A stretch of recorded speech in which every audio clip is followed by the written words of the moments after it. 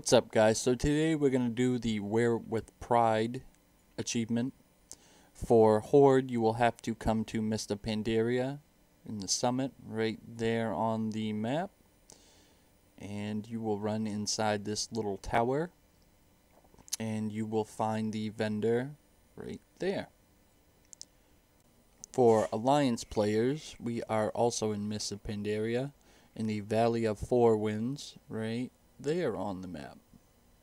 For this achievement, as the same as Horde, you will run into the tower and you will find the vendor right there. For this achievement, you will need at least 12 marks of honor, depending on if you have certain pieces or not. I did not, so I just bought the whole entire set for 12, and that is the achievement. If this video helped you guys, like and subscribe.